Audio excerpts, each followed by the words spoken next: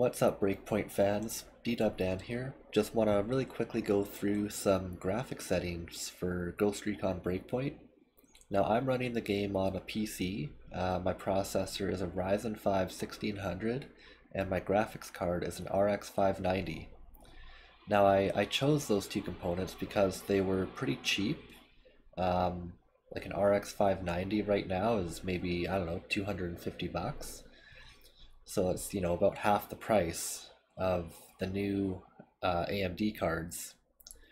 And so, I mean, for budget gamers who, can't afford the expensive hardware, but you still want to play Breakpoint, these are going to be the settings for you. So, starting from the top here, resolutions 1080p. I have a FreeSync monitor, so I turn VSync off. Resolution scaling, you can leave it 100. Temporal injection, turn it off. Anti-aliasing, turn on. You can just turn the frame locks off.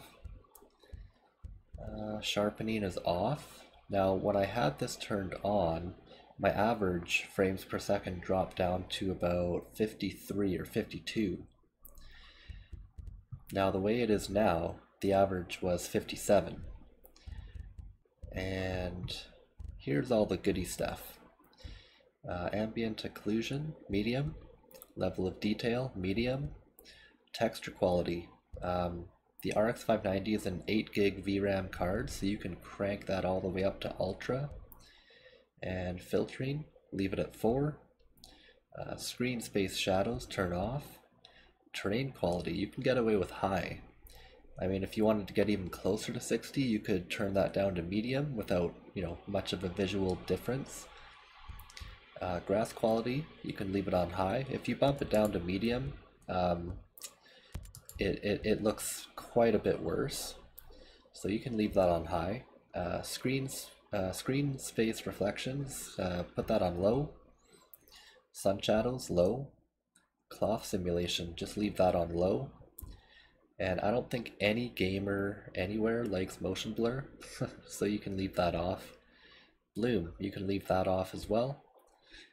Subsurface scattering, you can leave off. Long range shadows and volumetric fog, just make those low.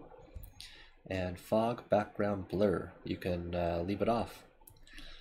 And yeah, if you have these settings and run the benchmark, I mean, I get an average of 57 frames per second. And yeah, let me know in the comments what you get. So here are the results of the benchmark. So we got a 57 frames per second average. The lowest it dropped down to was 43, and the maximum was 95.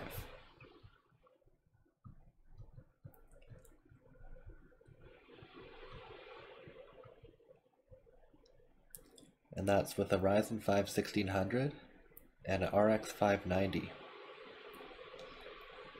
So I think that's pretty good. I mean, my goal was to get as close to 60 as possible, and the game still looks really good.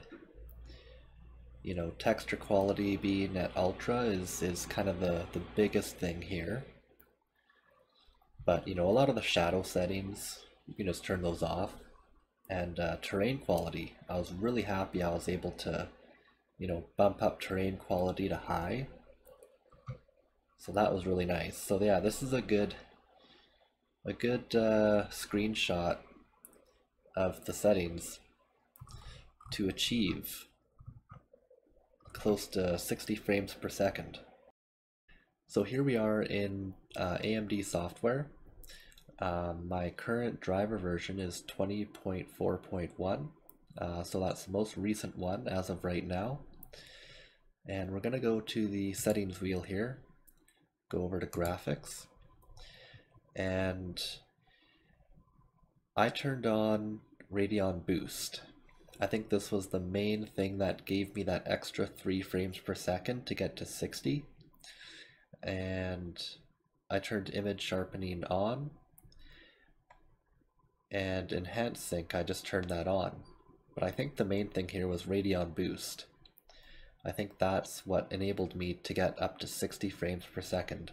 Now mind you, when I changed these settings, I noticed that my temperatures were rising a little bit more. So to increase your fan curve, go to Performance and then Tuning, and then go to Manual for tuning control. And when you do that, it should open up this fan curve here, where you might have to enable fan tuning first. And before it was sitting, I think the maximum was just below 75%. I just bumped it up, just kind of made a nice even curve. And that seemed to fix the issue, because before I was getting up to about 84 degrees, and this keeps it back down around 80 maximum.